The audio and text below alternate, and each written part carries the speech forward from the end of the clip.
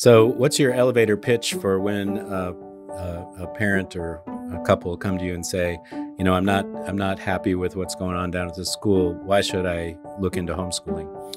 Yeah, I mean, it's a better relationship for you and your kid, right? That's your kid. Nobody knows your kid like you do. Two, don't let anybody trick you into thinking that teaching your kid is impossible for you to do.